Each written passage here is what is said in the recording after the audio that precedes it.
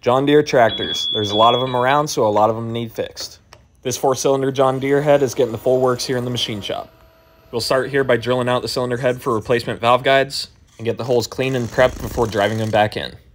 We're going to do just a little bit of trimming on the top side and machine the guide tops for positive Viton valve stem seals. It's one upgrade we do to help modernize the head.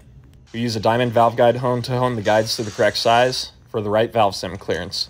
Now we'll get our counterbore cutters set up in the SERDI valve seat machine and get the spindle stop adjusted so that we can cut to the correct depth for our valve seats.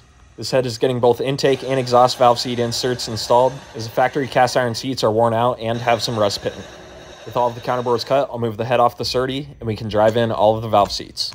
With the new seat inserts installed, we'll move back over to the SERDI and we have a 3-angle cutting insert set up to cut the different specified angles for the valve seat.